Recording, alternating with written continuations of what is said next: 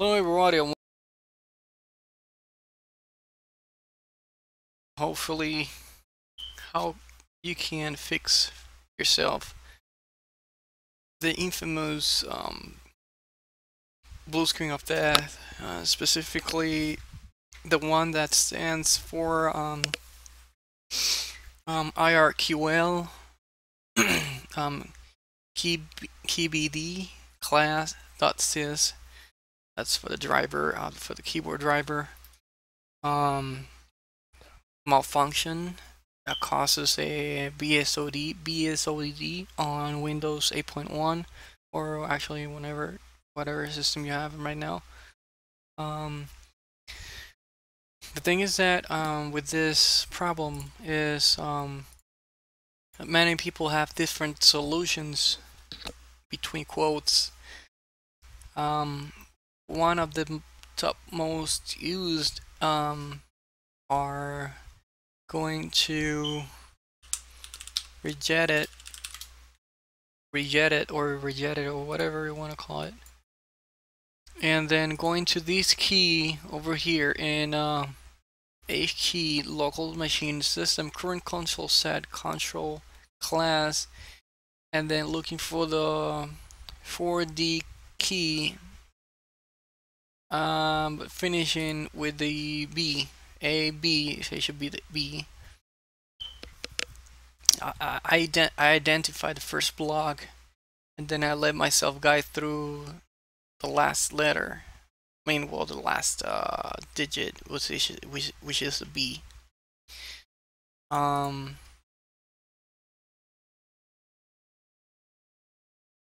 So another thing is that many people say that in order to make it work, you will have to change this upper filters key and delete whatever it has in front of KBD class, and just leave KBD class by itself. That way people say that they have good results with that solution. I did everything on my end and it didn't work just like that. I kept on having the blue screen of death every time I typed something.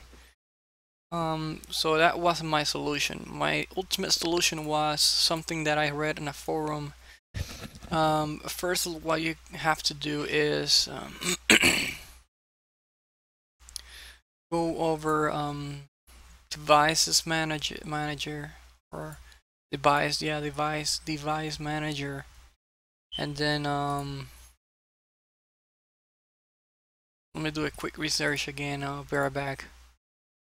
I'll just have to edit it later on. Okay, I'll try to do it all on the fly, but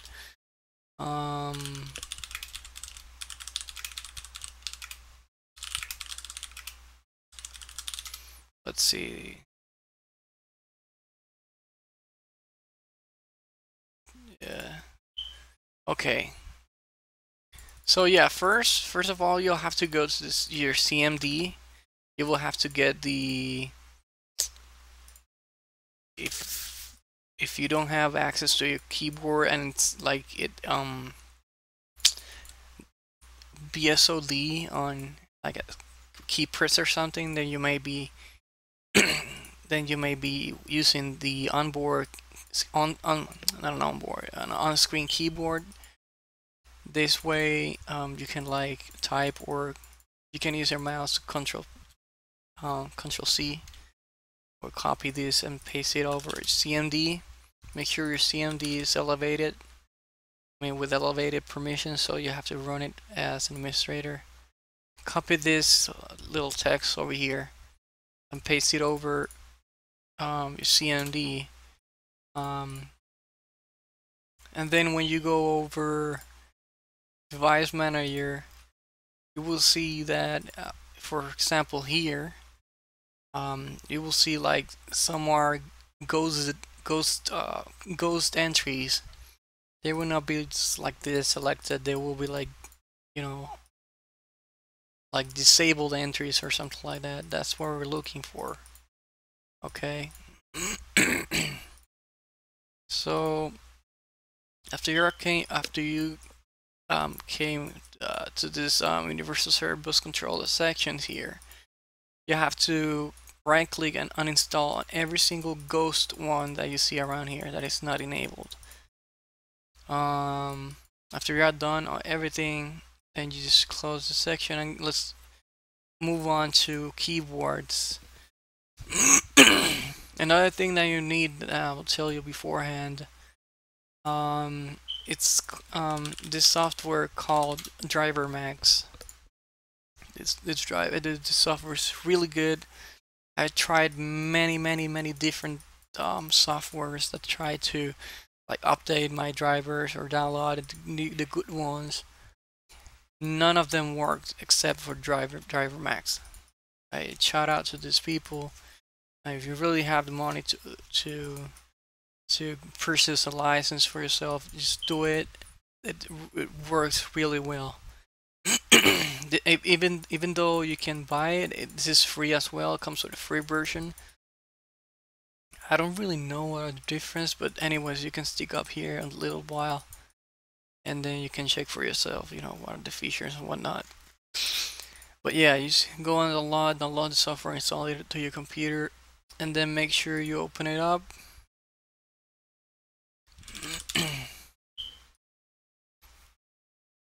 Go to driver downloads and info, scan for driver updates, let it scan.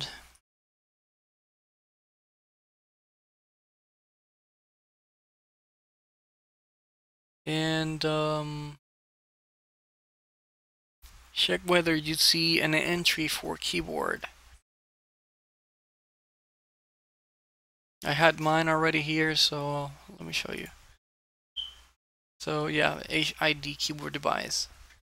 If you get an entry like this, make sure you download it because this will be the new driver that will be installing shortly. All right, this is the most essential part of the whole thing.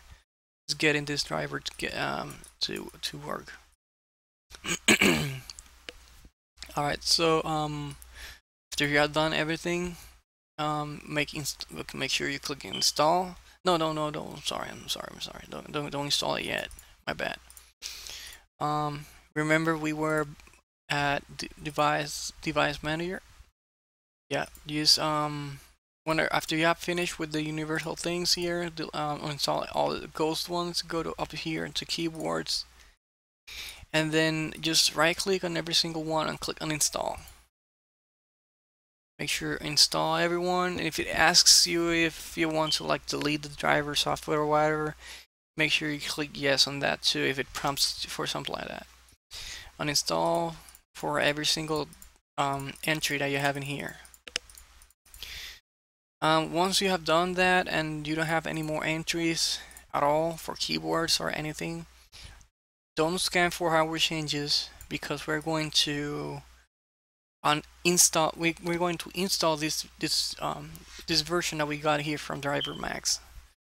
This will be the replacement for the generic drivers that the computer has been already setting up for us. Okay, because otherwise, if you click here scan for hardware changes, it will install like the same previous ones, and those are damaged already.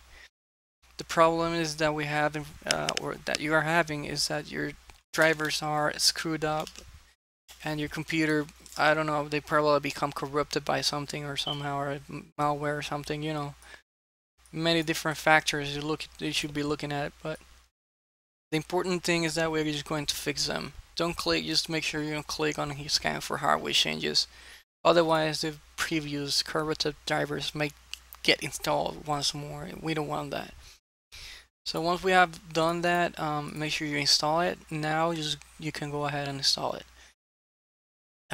Install the drivers that you've got over here, and then once you're done with that, just close everything up, and then you should see entries. You should see new entries for keyboard driver.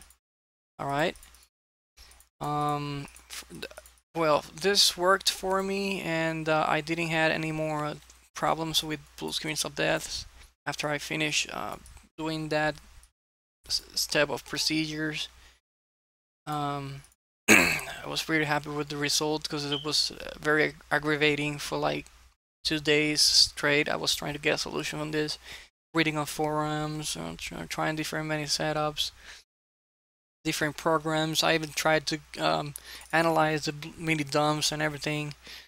And on top of that, my computer is not writing to the correct directory of a mini dump. So any program that I tried to check the mini dumps to see whether what was the problem causing it, I was all hands tied down. It was a pain in the neck, yeah. So, but I finally fixed it, and let me see what else. I feel I'm forgetting something, but can't recall that quite yet. Anyways, this should be good for now. It's been already 11 minutes. I hope the file is not that big because I'm recording 60 frames per second and 720p full screen resolution. So I'm hoping that, it's not like 1 freaking gigabyte the video size. Anyways,